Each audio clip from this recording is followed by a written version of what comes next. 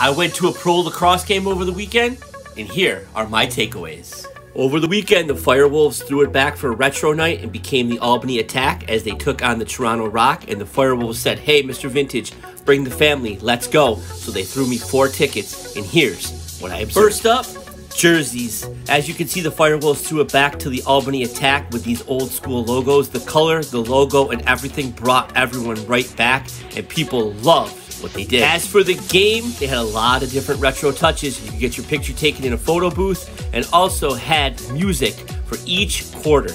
70s, 80s, 90s, and 2000s. Let me just tell you, the family was loving the old school music. Now, a couple things I didn't like. MVP Arena charging $8.50 for a hot dog, $17 for chicken tenders.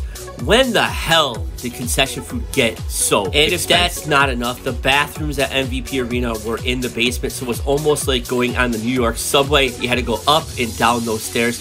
Let me tell you, I'm Mr. Vintage. Doing those stairs like that, I want to something I did like. The FireWolves Wolf Bite drink was unbelievable. If you are of age, I recommend grabbing one of these. It was another cool thing at the FireWolves game was the minute to win it. Each game, a lucky fan gets selected, and if the FireWolves score within that minute time limit, they get free wings for the year. It was pretty exciting, but it didn't happen. Doug Jamieson, my favorite player by far. And I know I'm late to the party, but Tom Schreiber is a really good lacrosse player. Overall, it was a great experience, and I thank the Albany FireWolves for having me out for Retro Night. Will I be back to an Albany game? Yes, I will. I'm definitely a fan, but I also want to check out some new NLL places. Where should I go next? Comment below which stadium I should check out next. And do me a favor, make sure you're following, make sure you're liking and sharing. I appreciate that as always, and stay vintage.